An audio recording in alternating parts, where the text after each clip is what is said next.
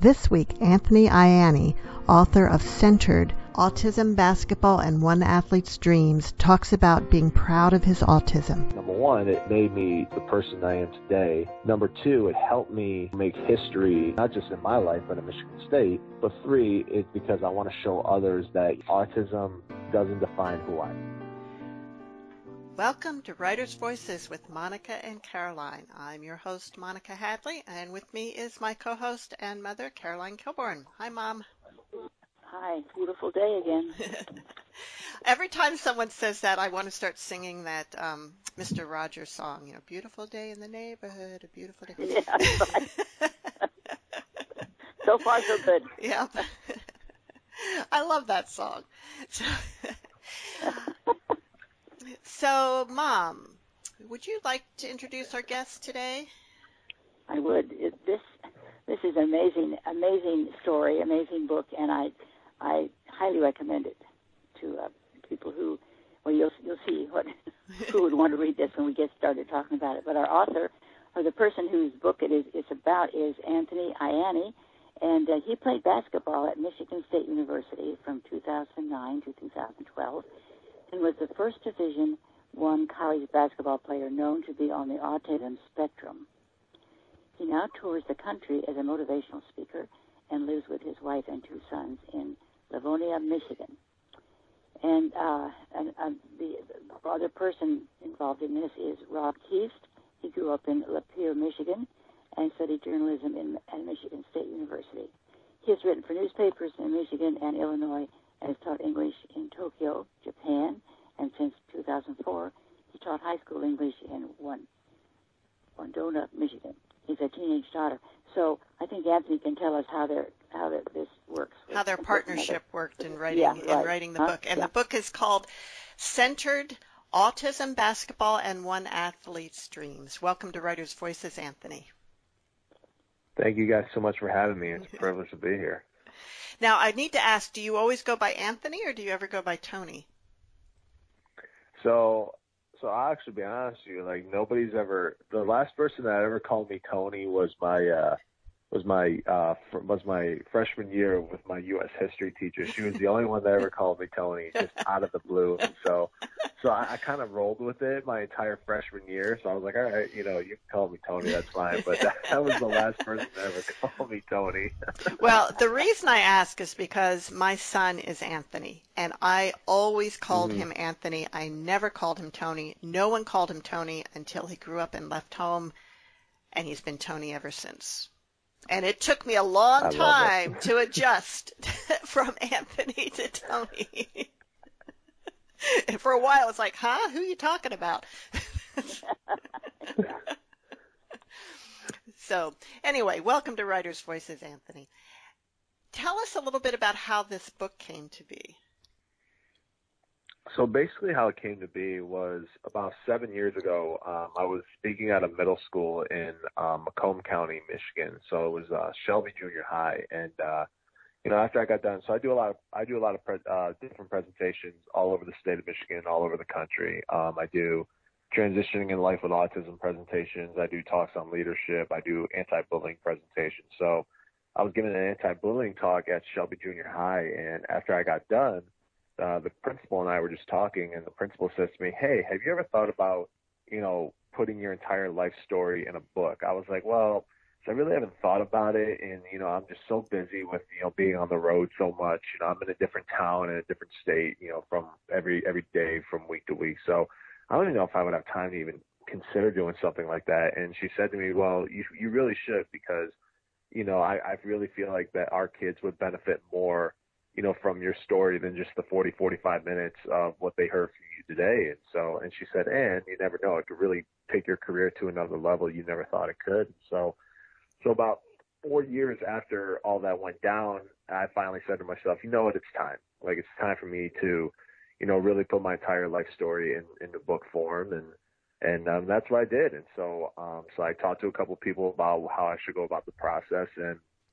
And obviously I wanted to work with somebody on it. And my resource room, my middle school resource room teacher, Susie Hall, she introduced me to her husband's cousin, Rob Keast, who ended up being my co-author for the book. And Rob and I, we immediately hit it off right away. And it wasn't just a partnership, you guys. It ended up becoming an incredible friendship that has developed so much over the last 3 years. And so Rob and I did like 5-6 interviews in a month, that were about anywhere from 2 to 3 hours long. We got the book written by the beginning of fall 2018. And then we went 8 months looking for an agent. So we ended up signing with Joe Perry of Perry Literary Incorporated in New York, and in I believe it was June 2019. And then a year after that, we signed with IU Press to be our publisher. And so that's kind of how it all came about. Just, people getting in my ear and telling me, hey, you need to do this. You should really look into it. And, after finally convincing myself and having multiple conversations with different people about how I should go about the process, that's when it all started for me. And it was definitely a process it was definitely an interesting one, because it taught me a lot of different things, like being a little bit more patient with things in life. But it also taught me to, just really enjoy, what you have going on in front of you. And now that the book is finally out and released, I'm very, very excited to see what the future holds for not just the book itself, but for my career as well. Well, I think probably for the careers of a lot of young people who are going to be inspired by this. That's my feeling about it. Yeah, definitely, and that's part of the other reason why we did Centered, was because we wanted to give a lot of people hope and inspiration who really need it. And so, and obviously for parents and kids and educators in the autism community who can really use this book as a resource as well for their students and kids, was definitely another big reason why we also wanted to get this going. Well, I think it's also important to, not just for people in the autistic community, but for others who maybe don't have a lot of familiarity with autism, and to see kind of how broad the spectrum really is. And yeah, absolutely. And I think the number one reason why I wanted to do this book too was because like you mentioned, I wanted to educate people about what autism is, because there were some things that Rob and I talked about adding into the book, which we ended up adding in there. For example, my IEP evaluations, my individualized education plan evaluations, from anywhere from when I was in kindergarten all the way till like 6th grade. And these were evaluations, you guys, I had never read before in my life. Oh, wow. And so my mom, God bless my mom, like she still has like folders and stacked piles like of paperwork from all my IEP meetings. And when Rob approached me about, how I would feel about putting these evaluations in the book, at first I wasn't too keen in on it, because I told Rob, I said, there are some things that are probably in those evaluations that I'm not too proud of, and things that I did as a 4 or 5-year-old, 6-year-old kid I wasn't too proud of. But again, that was when I was 5 and 6. You look at things differently when you're an adult, because like, for example, there were some certain things in the evaluations that talked about how I had a certain obsession for certain fabrics and feels, for example. And I told Rob, I wasn't too proud of that. And he said to me, well, think of it this way. Don't think of what's best for you, the author. Think of what's best for your readers, because your readers who want to learn more about what autism is, what kind of an impact it can have on others, and more importantly, like the educators and the parents of kids who have autism, like this is going to impact them the most. So don't think about what's best for you, the author. Think about what's best for your reader. And once he told me that, I was like, okay, well, give me a night to sleep on it, and I'll let you know. I didn't even sleep on it, you guys. Like I called him back an hour later. I said, all right, let's do this. And so I definitely am very happy that Rob and I were able to put specific things and details like that in the book, because I told Rob when we first connected, I said, I really want to get as much detail in there as possible about what autism is, get in there as much detail as I can about what I went through growing up on the spectrum as a young kid, because, there are a lot of, basketball fans, especially Michigan State fans, who know my story, but they don't know the entire gist of my story, which is, it's all in Centered. And so, I really wanted to show people, I had to scratch and claw my way to get to Michigan State, but at the same time, I had to do even more scratching and clawing as a young kid just to get to where I'm at today. Mm-hmm. that's why I think this should be required reading for for a lot of people, because it's just well, I had no idea about that there are all these different things about autism. I really didn't, and I'm sure a lot of parents don't, because people. Well, we have a tendency, I think, to think autism it's not a it's a life sentence. And that it's a terrible thing. But your story makes it sound like, or your story is very inspiring, because yes, you're autistic, and yes, that has caused some issues in your life, but it's not the whole story by a long shot. No, I mean, not even close. And because it's like when I had the conversation with the Shelby Junior High principal 7 years ago, when she brought up the point of, our students only get to hear maybe 1/4 of your life story in a 45-minute time span. And she was right, because, I whenever I go out and do my anti-bullying presentations to kids, I talk about I talk about my life being diagnosed with autism and how, I end up playing for Michigan State, doing all this other stuff, but they don't really hear the full details of, okay, how, what was the reason for leading up to his diagnosis? What were some of the signs that his parents saw? And especially from an educator standpoint, teachers would like to know too, because, what were some of the things that, Anthony Ianne's teachers did for him to help him get to where he's at today? And I really wanted, students, especially older students, to kind of, get a better idea of what autism is and what I went through as a kid. And so for them to not only hear the anti-bullying presentations I do, but then to go right into, hey, here's an entire book about my life story. So you're going to hear more, not only will you hear and read more about bullying that I dealt with as a kid, but you're also going to read about some of the things that I had overcome in my life, to get to where I'm at today. Right. One thing it makes me wonder about is, some of the behaviors that you exhibited as a child that, as you say, you're not proud of, but I mean, face it, all of us at 4, 5, 6 years old have done things that we're not proud of as an adult, but, right. It's like picking your nose, but all kinds of things. But I wonder sometimes if you had not been diagnosed, if your parents had not made that effort to find this out and communicated it to the schools, whether you would have ended up being punished for behaviors that you really had no control over, and whether that happens to a lot of other kids. Do you have any thoughts on that?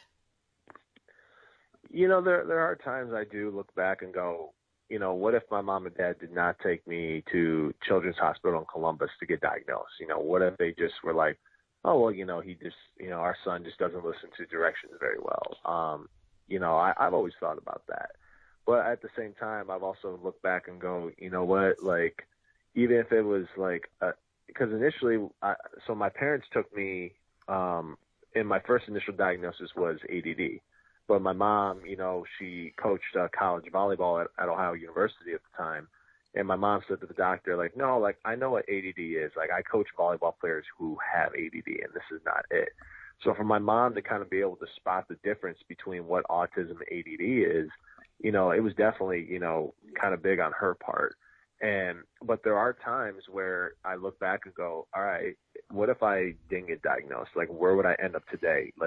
Would I have gotten punished, more and more in school because of my outbursts, because of my behaviors? And so, and there are parents that I have talked to who deal with that on a daily basis. Sometimes, if their son or daughter is not diagnosed and they get phone calls from, their principal or their teacher saying, hey, your son or daughter's in detention today because this happened today.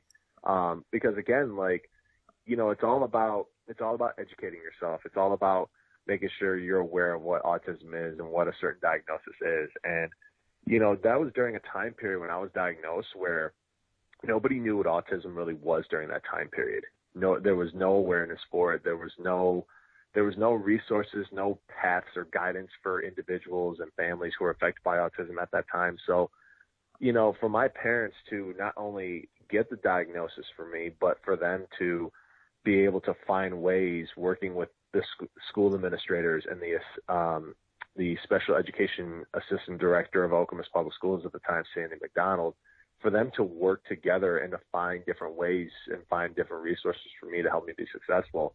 I'm super, I'm very blessed that they were all able to come together and find ways to, make sure that I had the accommodations to get to be successful in school. Well, also, didn't your grandfather do some groundbreaking work in education even before you were born?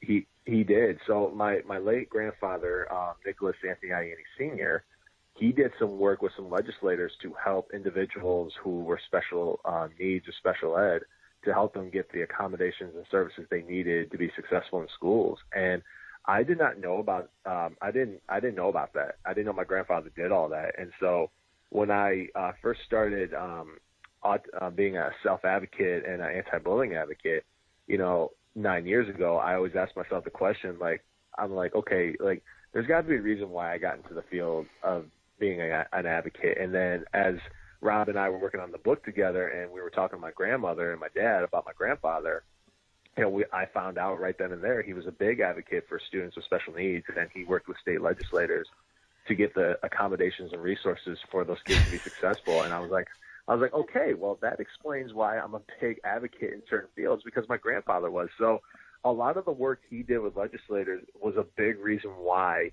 I was able to get those same accommodations and resources that others before me have gotten, was because of his advocacy work in that field.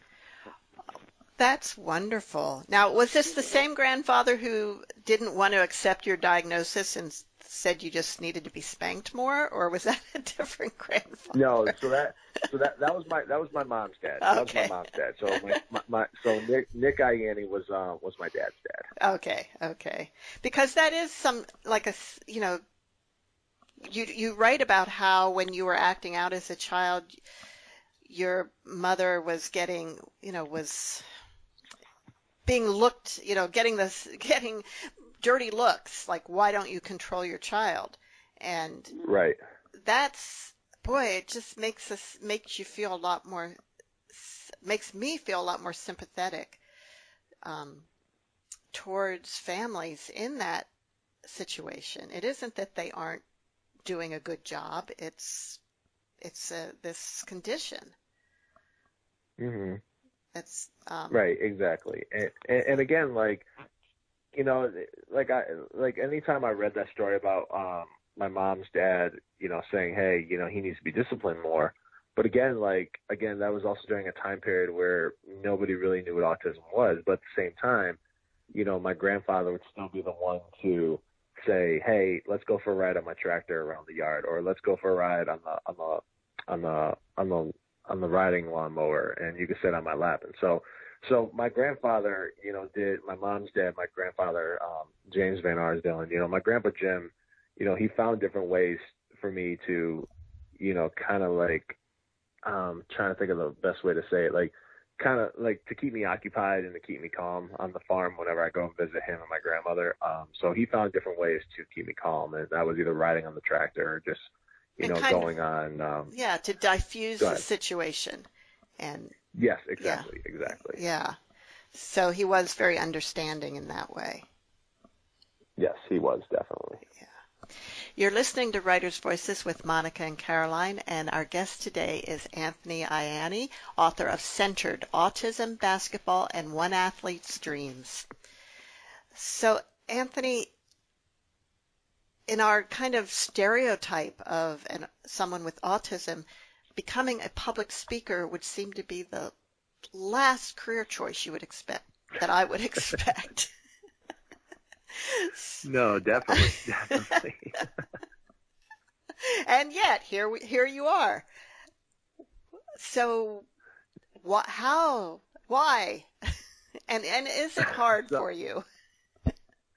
So long story short, so it was just toward the end of my senior year of college at Michigan State. And so like every other senior in college, I had no idea what I was going to do or where I was going to go in my life. And so it wasn't until the lieutenant governor at the time, Brian Calley, who at the time was trying to get legislation to pass a bill or pass a legislature for insurance companies to help families with autism, get coverages provided, whether it was for treatments or ABA therapies and classes. So he was trying to get that pushed at the time to get done. And so he actually was a keynote speaker at our basketball banquet my senior year. And I had no idea who Brian was. I had no idea what his job title was. All I heard was Lieutenant Governor. And in my mind, my autistic brain, I was thinking, okay, well, Lieutenant, he's got to be with the Army or something like that. I had no idea at the time that Lieutenant Governor was like the quote unquote vice president to the governor of the state of Michigan, if you will. So at that time, Brian had heard about my story, and his office had called my parents' house and said, hey, would Anthony be willing to do a keynote speech at this autism gala in Detroit at the end of April? And I told them, I said, well, let me finish the basketball season, and then I'll go ahead and let you guys know as soon as we're done. So after the season, I didn't even hesitate. We called his office back, and I said, yes, absolutely, I would love to do it. And so I went to the Autism Gala in downtown Detroit. It was a great setup. I met a lot of great people. I did like a 9-10 minute speech that got a great ovation and a great reaction to it. And I was driving my wife, my girlfriend at the time, I was driving her home. And I said to her, I said, babe, I think I know what I'm supposed to do in my life. She said, well, what do you mean? I said, well, let me ask you a question. I said, other than Dr. Temple Grandin, who's one of the biggest, one of the most famous individuals in the world with autism, who's one of my biggest mentors to this day. I said, other than her, can you name me somebody who's a big hero, idol, role model, and leader in the autism community that people look up to? And my wife sat in her seat in silence. She couldn't think of anybody. And that's when I looked at her and I said, you know what? I'm going to go be that guy. I'm going to go be that hero, that role model, icon, and inspiration that people in the autism community can look up to. I said, I'm going to go be that guy. And that's what really kind of kickstarted my career for me after that. And then 2 months later, I was hired by the nonprofit organization that hosted the Autism Gala to do not just autism advocacy work, but do a lot of anti-bullying presentations. And then 3 years later, in March 2015, I was hired by the Michigan Department of Civil Rights and in our government, one of our government departments, to continue to do that work. And so that's how it all started. So our former lieutenant governor really kind of kickstarted my career, and just asking the question of my wife at the time, hey, other than Dr. Temple Grandin, who else do you know is in the same position that she is to be that big inspiration for the autism community? And when she couldn't think of anybody, that's immediately when I stepped up and said, all right, I'm going to go be that person. So that's how it all started. And I love, and I'll repeat it 1,000 times more, I love interacting with people. And one of the toughest things about the pandemic was not traveling and not being able to have that same interaction that I would have with a live crowd through a computer. So I started traveling for speaking last week, and for me to be back in front of live audiences again was a joy and a blast, because I love inspiring as many people as I can, but I got one goal, and that's if I inspire one person everywhere I go, then my job is done, because that's all it takes in life, is just to inspire one person. And so if somebody can get something inspiring out of my story, if somebody can go out there and be the change in life they wish to see from my story, then my job is done. And anytime I get to interact with students and teachers and hear about their stories and their feedback on my presentations, it's what really makes my job so special. Oh, I bet. Yeah. I know I taught junior high and high school, and there are a couple of students that went on to do things with their life that I was really proud of them for, and so that meant a lot to me. And, because I know that in one case, there was this boy who was very, he was a problem.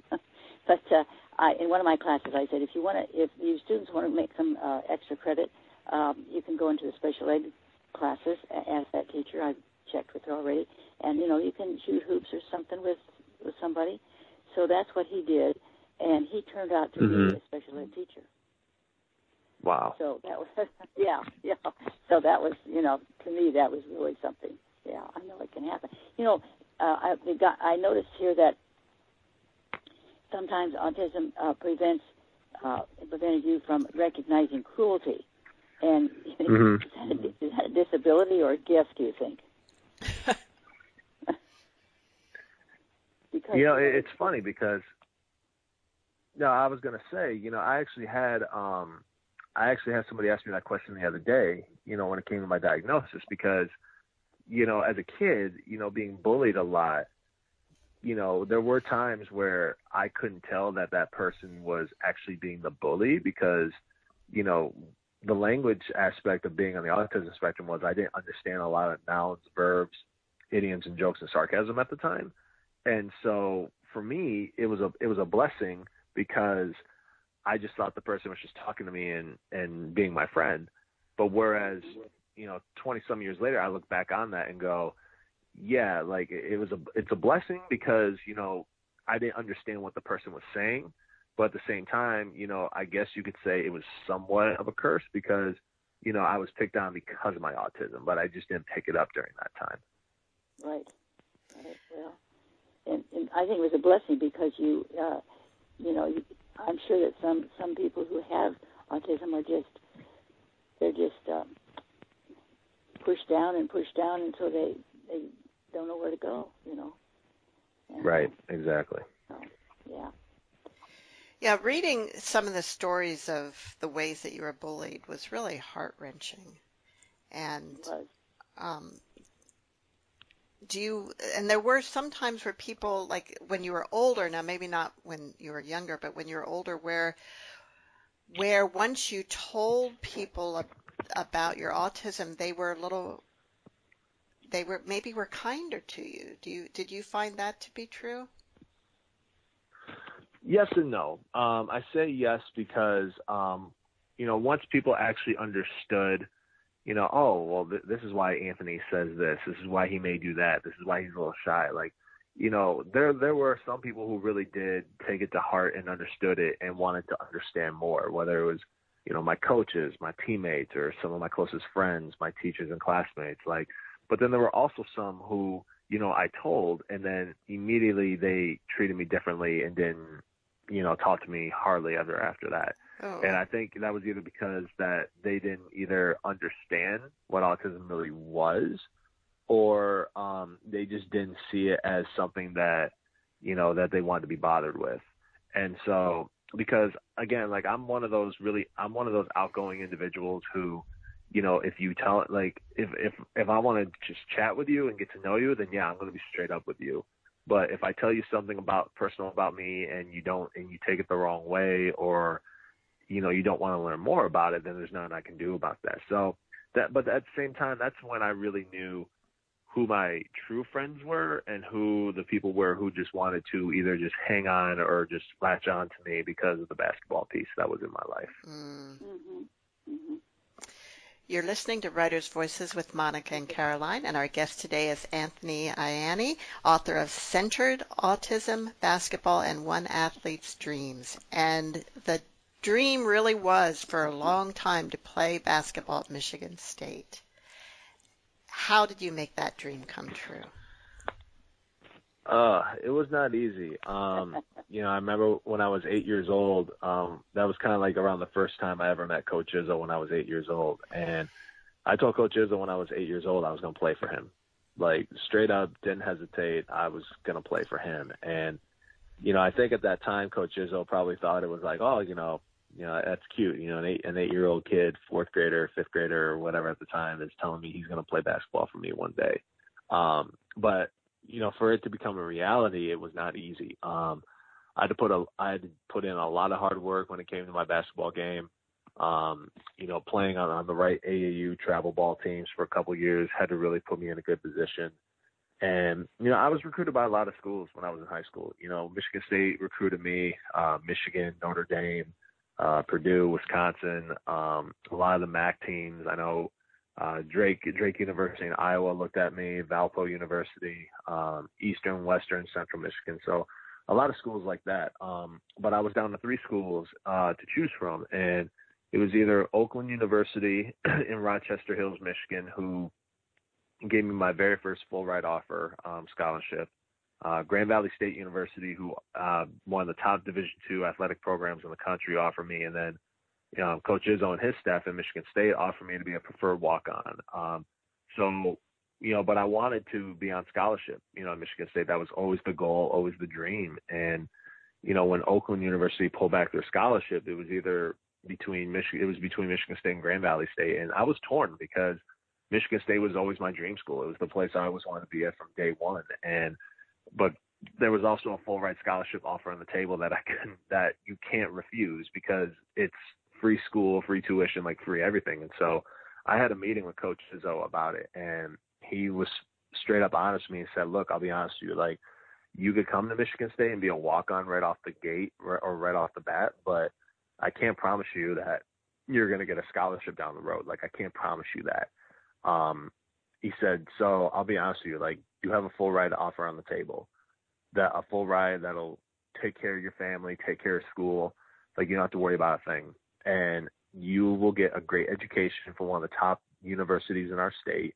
And you will get to play for a coach who's one of the best Division II coaches in the country. And so he encouraged me to go play for Grand Valley State because, it's a full ride offer compared to a walk-on spot.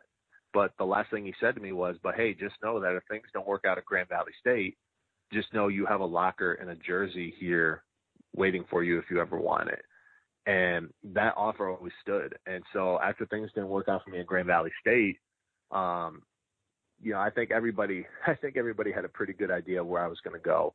And that was Michigan State. And so Coach Izzo and I had a meeting, and one of the many things he said to me was, look, here's the deal. Like, just because you have autism does not mean I'm going to treat you any differently.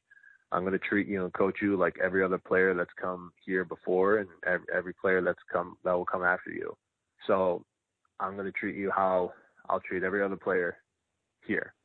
And, I looked at him and said, Coach, that's all I want. I don't want any special treatment for having autism. Like, I want to be coached and treated like every other player that's come before me. And so, that's how it all began. And so I was a walk-on for 2 years at Michigan State, and going into my senior year at Michigan State, I was, the ultimate dream came true for me, and that was to be on scholarship for Michigan State, which is what Coach Izzo awarded me going into my senior year. So, got to be a part of a couple of Big Ten championship teams there, and a team that went to a Final Four, and just an incredible experience I had at Michigan State. So it was definitely a lot of hard work, but the support system I had in my corner was one of the biggest reasons why I was able to achieve and accomplish my dream. Now, Anthony, other than the money aspect, what is the difference between being a walk-on and being a scholarship athlete? So obviously, walk-ons, they have to do a lot of the extra dirty work in practice. They have to be on the scout team, which is what I was on a lot. My senior year, I was captain of the scout team. So what the scout team does is that they have to run like anywhere from 20 to 30 different plays that our opponents run. And so we play our first and second team starters in practice, and they have to go up against the scout team and try to guard, defend the plays that we'll run, that our opponents will run. So that way our starters are ready to go for what could happen when we play our opponent, whether it's Duke, Iowa, Michigan, Ohio State, whoever. So, but what's insane is that you go from learning one opponent's plays to another opponent's plays, like 2-3 days later. And so, doing all the little things, doing all the dirty work that nobody gets to see behind the scenes. And obviously you may not get to play a whole lot as a walk-on, which, that's one of the biggest differences between a scholarship and a walk-on player, is that you may not get a whole lot of playing time, which is one of the sacrifices that some walk-ons make. But at the end of the day, I think there are a lot of walk-ons who walk on the team, but they're also there to get their degree. And having Michigan State basketball on a resume doesn't hurt either. But there are guys who go to Michigan State as walk-ons and work their tail off, and they get a full-ride scholarship like myself. And so just doing a lot of little things behind the scenes that nobody else will see. And that's the one thing I've always told our fans is like, hey, if you saw me in practice, if you saw me, behind the scenes, going up against our main starters every day, you would understand why I earn so much respect, not just from Coach Izzo, but from everybody else in the basketball program as well. Yeah, I had no idea before reading your book about a scout team, and it does seem like in some ways having a really good scout team can be the difference between a national champion and an also-ran team.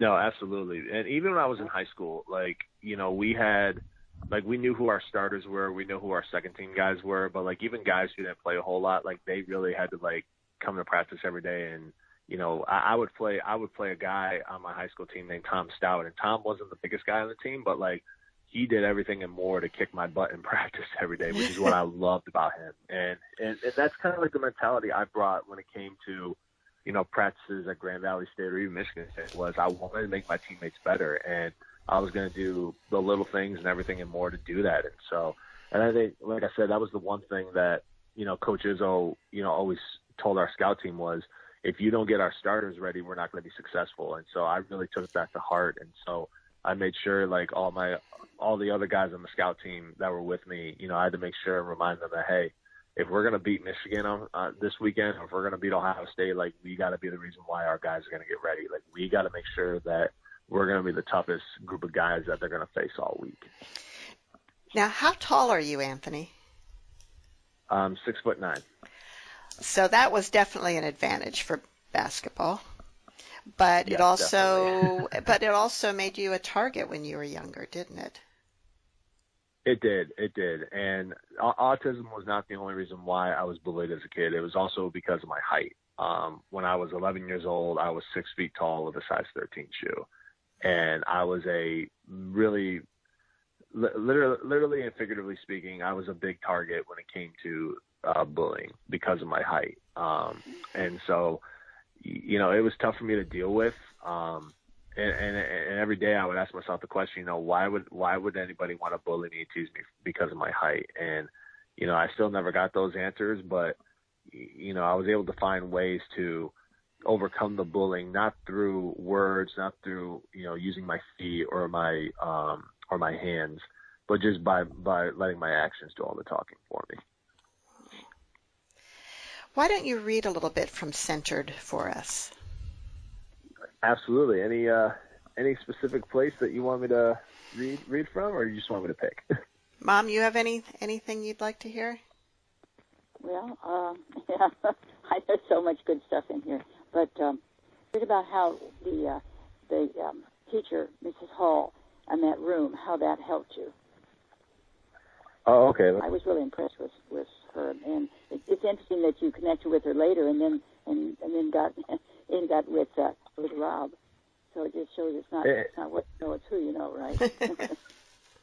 I know that was definitely just a really instant connection right away, and for me to be able to have somebody like Susie Hall in my life, it's just awesome, and not just her, but like, you know, every other person who I've had in my life too, which is whether it's, you know, my teachers and my parents or my friends, like, it's just been awesome. So, I got it. Awesome.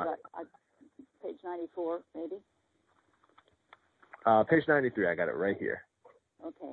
So I'll definitely go ahead and read about my favorite teacher. Well, I should say one of my favorite teachers, because if I say my favorite all-time teacher, I may be getting phone calls from other teachers saying, "Hey, I thought I was here." So, I'm definitely honored to read about, you know, one of my favorite classes I had. So this is in chapter 10, called "Do Those Impressions" on page 93. One place where nobody picked on me was in Mrs. Hall's classroom. Nobody took advantage of my naivety and demanded curly impressions, or called me freak or green giant because of my height. It was the safest, most calming room at Chippewa Middle School. Mrs. Hall was a special education teacher. In all 3 years, I had her 1 period a day for resource room. Resource room was like a study period, except that every kid in there was part of the special education program. I still didn't know I was autistic, but I knew that I needed extra help in school. I kept up with my homework just fine, but tests were another story. Frequently, the questions didn't make sense to me. Let's say my language arts teacher had the class read an article about Jane Goodall, and we had to answer multiple choice questions at the end of the passage. One of the questions might look like this. Question 1. What is the author's purpose in writing this article? A, to entertain the reader with stories about chimpanzees. B, to inform the reader of the importance of wildlife conversation. C, to encourage travelers to visit Africa's natural wonders. D, to describe the work and life of Jane Goodall. I can make a case for every answer. The article mentioned chimpanzees in protecting wildlife in Africa and Jane Goodall. They were all right. How was I supposed to pick one? And then, what about that word purpose? Purpose means a lot of things. You could do something on purpose. You can go somewhere with a specific purpose. It was like the ducks on the pond all over again. Trying to answer a question like that made me want to punch my own head. But Mrs. Hall could always calm me down. This room is your safe place, she reassured me. I started taking my quizzes and tests in Mrs. Hall's resource room. She crossed out one or two answers that I didn't have to deal with, so many options swirling around in my brain. Mrs. Hall often read the questions aloud, pausing to explain words like purpose. In middle school, I often felt completely alone. Academically, socially, physically, you name it, except in Mrs. Hall's classroom. Every kid in the class was in the same boat. We all needed extra help and extra time. Not everyone was autistic. Students with a variety of disabilities were in there. Most of the kids, I never found out what their learning disability was. Really, it didn't matter. Maybe in other classrooms, your peers could make you feel uncool for asking questions or requesting help, but not in Mrs. Hall's room. We all had each other's backs. Resource room felt like a family. It was a safe place to struggle and be vulnerable. Mrs. Hall must have sensed that school was a source of anxiety for most of us. Everything about her room put us at ease. She had couches where we could stretch out and read, and there were computer stations where we could work on assignments from other classes so that we didn't feel so behind all the time. Mrs. Hall put out snacks for us, always a great way to put students in a good mood. She hung a Michigan State flag in her room, and when March Madness came around, we used her whiteboard to follow the brackets. Mrs. Hall turned on the radio sometimes, and you could feel the stress leave the room. So that was Mrs. Hall's classroom. Those resource rooms were really important for you, weren't they? They were, because without it wasn't just Mrs. Hall. Liz Schaefer, Mrs. Schaefer, who was my resource room teacher from my freshman year to my senior year in high school. I mean, just having those two being able to not only reassure me that their classrooms were safe places for me, but for them to, say to me, hey, if you have any questions, don't be afraid to ask me. Like, no question is too stupid in my classroom. And, anytime you need help with something, like, just let me know. And without their support, without their help, when it came to, tests or writing assignments or classroom assignments, like, I really don't know how I would have made it out of middle school or high school. So I'm super grateful for Mrs. Hall and Mrs. Schaefer. What were some of the kind of workarounds that you learned to use in school? I think for me, it was making sure that I used every single resource that was offered to me or given to me in school. I didn't learn that until I was a freshman in high school. My academic coordinator at Grand Valley State University, Dr. Damon Arnold, who's one of my biggest mentors to this day. The first time he and I had ever had a conversation, we had a meeting my first day of freshman classes at Grand Valley State, and the first thing he says to me is, utilize your resources, because you utilize every single resource that's offered you or given to you. I guarantee you will graduate from this fine university of ours in 4 to 5 years. So any resource that was offered to me or given to me in college, and even today, in the world that I'm in professional speaking, like any resource that's offered me, given to me, like, I try to use it to the fullest of its ability, because I wanted to be successful in the classroom. And so if my teacher had study hall hour, I'm using that study hall hour to ask questions. And so I really didn't learn about using my resources until I got to college. But when I got to high school, it was always my resource room where I can go and take all my tests and use those accommodations to my fullest ability. And in just having my teachers reassure me, hey, if you have any questions, like, just let me know. Or if you want to talk to me privately after class, like, just know that my desk is, my door is always open anytime you want to talk. It's from reading your book, it seemed like one of the ways that autism affected you was and kind of a difficulty understanding phrases or words that didn't mean exactly what they sound, like. Yeah. Yeah. So is that still an issue for you? And how do Oh, you yeah. deal with it? Oh, yeah, it still is. And one of the main struggles I have to this day are jokes and sarcasm. And I'm better now than what I was 10 years ago, but I've also learned to cope with the fact that I'm going to continue to have these struggles for the rest of my life, but I'm okay with that because that's what makes me me. That's what makes me unique, if you will.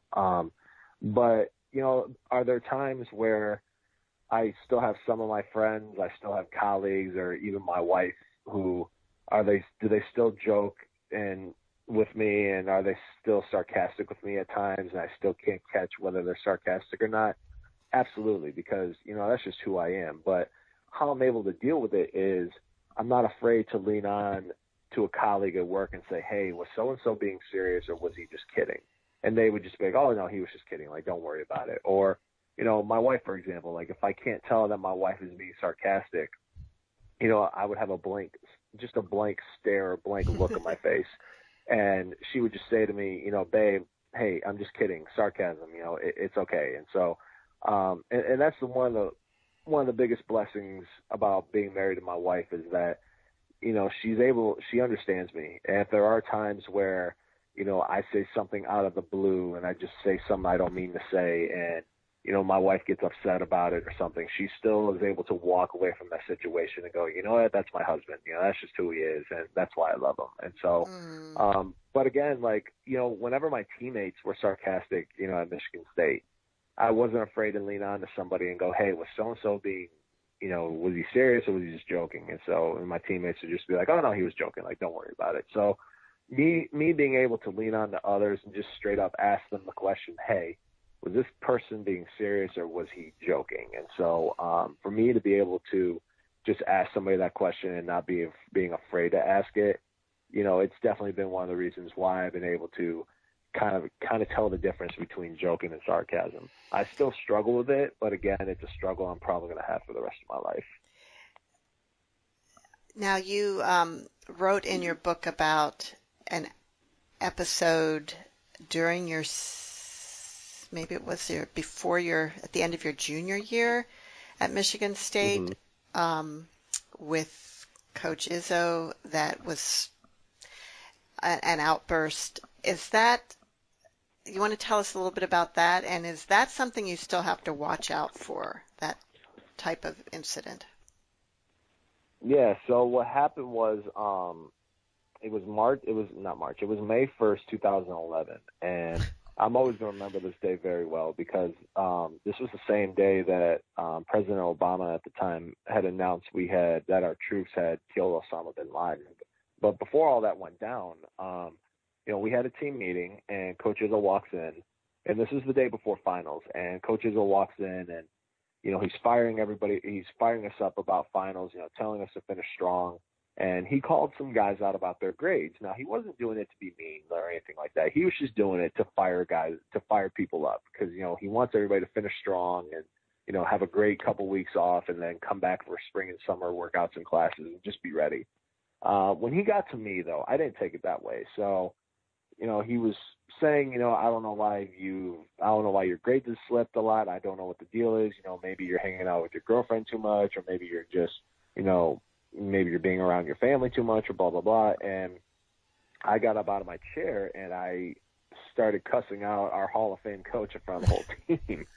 And so I remember Draymond Green, who was my teammate at the time, who plays for the Golden State Warriors in the NBA. He looked at me and whispered to me and said, hey, man, like, do you want to be on this team? I mean, heck, do you even want to walk out of here alive tonight? Like, what are you doing? And so afterwards, Coach Izzo gave me the evilest stare that a person's ever given me to this day.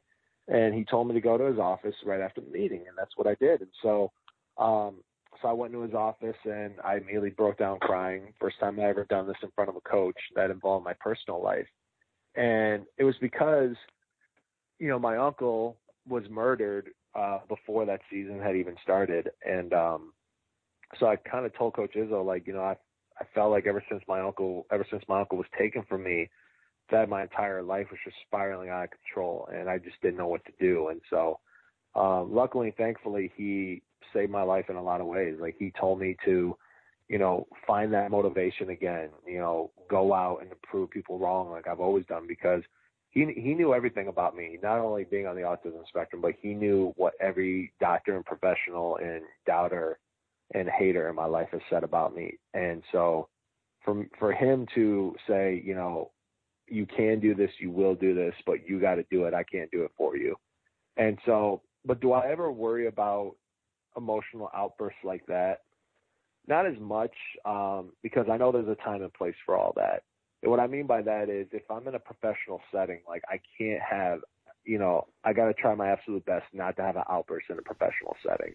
But if I feel angry, if I feel upset, and I just need to just let out a loud yell or a loud scream, I'll just go into my room, or I'll go into my hotel room if I'm on the road, put my head in a pillow and just scream as loud as I can. Like, just whatever I can do to, like, relieve, like, my anxiety, my anger, my stress.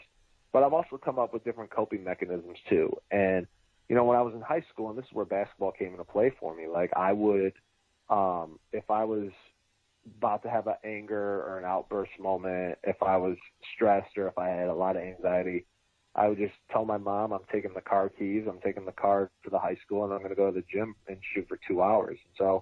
And that's all I did. I would just shoot free throws or jump shots or work on my dribbling and post moves for 2 hours. And, that was my happy place, if you will. That was my place of getting away from the world and not worrying about what was going on in my life. And even though I don't have basketball anymore today, I still have different ways I can have coping mechanisms, whether it's going for a 4-mile walk in my neighborhood I live in, or, maybe it's listening to music to help calm me down, or maybe I need to go upstairs in my room for, 10, 15 minutes just to relax by myself and just kind of get away from certain situations for a minute. So I've developed different ways to help calm me down. But are there still times that I feel like I need to just let out a giant scream? Oh yeah, there are. But I'm able to find ways to, hold those yelling and screaming parts in. It doesn't seem like your autism is holding you back in any way.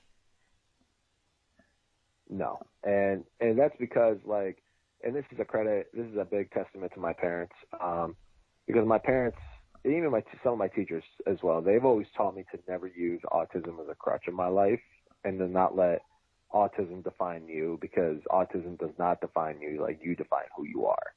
And autism has always been a part of my life, and it always will be. But it doesn't define what I'm going to do tomorrow. It doesn't define where I'm going to go tomorrow, what I'm going to do, who I'm going to talk to. Like, it's just part of my story. But at the same time, I'm also proud to be on the spectrum. I'm proud to have autism. And some folks listening to this may go, why would you be proud of something that some people think is a curse? And, I'm proud to have autism because, number one, it made me into the person I am today. Number two, it helped me, make history in a lot of different ways, not just in my life, but in Michigan State. But three, I'm also proud of it because I want to show others that, I may have autism, but at the same time, like, autism doesn't define who I am. Like, I get to define that. That's great. Really is. Now, Mom, I know you had some more questions for Anthony. Well, how in the world do you remember all the details of all the games and what happened, for this throw and that? I couldn't. I was just blown away by the details in this book. That was really interesting. How did you do that? So for me, so this is kind of the blessing I have of having an autistic brain, is like, I remember the littlest things in life. I really do. And so for a couple of good examples, so, if my wife needs to know what channel is Fox Sports Detroit or what channel are the Detroit Tigers playing on, I'll tell her, oh, they're on channel 232. And she'll just look at me and go, well, what channel is Disney Junior? And I'll be like, oh, it's channel 354. And, like, she'll look at me and go, well, how do you remember that? I'm like, oh, I just do. And so, but the first time I ever did this with somebody, it was my roommate at Grand Valley State, Mike Prisdale, and we were we were in our apartment our sophomore year, and Mike says to me, "Hey, what's the most random thing you can ever remember in your life?" I said, "You really want to go this route?" He said, "Yeah, absolutely." I'm like, "Okay, well, I remember all my scoring stats from 6th grade basketball." He goes, "Well, how many games did you play in?" I said, "It was 6 games." He said, "Okay, what were the points you scored?" I'm like, "Okay, I scored 14, 12, 20, 30, 33, 24, and 12. And he just looked at me with a blank stare on his face, like he was horrified because I remember all that. And he goes, "How in the world did you remember that?" I said, "Dude, that's the blessing of having an autistic brain. You just remember the littlest things in life." And so, but even like the details of like, my high school basketball games and some of my AAU games, like, a lot of those games were some of my favorite games that I either that I was a part of or that I played in. And so, like, whenever you go through life and you have events that, great events that you're a part of or that you've been to in life, or just like trips that you remember, like, you're always going to remember those trips for the rest of your life. And for me, it was always a blessing that I got to be a part of so many great games and be a part of a great basketball teams and programs in my life that, I'm always going to remember those stories and tell them for the rest of my life. But, just remembering the littlest details about certain games, like, I guess is one of the biggest blessings of having an autistic brain, like, to remember the littlest things. Well, Anthony, it's been such a pleasure talking to you today, but we are running out of time. And we didn't even get to talk about your podcast, because you have the Centered podcast that people can check out on YouTube. And what do you talk about on there? So on the Center podcast, my guests and I, we talk about sports and life, and my guests' journey through life, and basically just what my guests have in life as far as like what they, as far as like a positive energy, like what makes them have a positive energy in life. Well, I'm going to have to check that out. And Mom, do you have some closing words for us today? Well, actually, they're Anthony's words. I took from his book, page 88. He said, "I say the world would be a boring place if we all had the same abilities." Is that your motto, Anthony? So that and my father's motto that he passed down to me, which is "the harder you work, the more you learn." So those are definitely two of my favorite mottos I have in my life. Wonderful. Well, thank you so much for being with us. No, thank you guys for having me. It's been a blast. I appreciate it. And see you all next week on Writers' Voices.